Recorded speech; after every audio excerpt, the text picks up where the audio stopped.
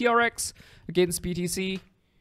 Any clear signs of a proper tradable chart pattern? No. So again, we are suspicious of the two sell clusters over here. Again, we are also anticipating the possibility of the Tron whales slicing lower, taking out the clusters of stop sells over here. The two clusters over here. So we might be heading towards the noisy area over here, right? Eventually.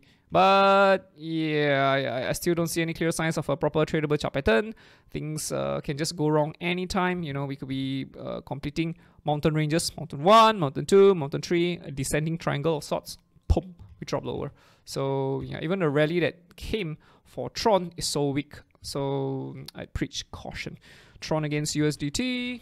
Any clear signs? No, we've already sliced through the skinny pink line. This is a very bad sign actually. So if anything, we would be anticipating more downside to come for Tron against USDT. Is there a possibility that Tron continues higher? Of course. We could be consolidating over here and heading higher, right? Could we continue bearishly? Yeah, of course. But again, I don't see any clear signs of a proper tradable chart pattern for Tron yet. If anything, this could be 1, 2, 3, 4. We could still go back up for a wave 5. A wave 5 could be in the cuts.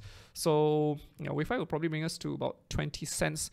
Right now we're at 9 cents. Again, I don't see any signs of a proper bullish reversal yet. We're probably going to have to consolidate a little bit longer first before going higher for Tron against USDT. So until that happens, we're not going to be doing anything because things can still go very, very wrong. So be very careful about going to a trade too soon for Tron. Alright, I guess that's it for today's Crypto TA. Let's check out the comments.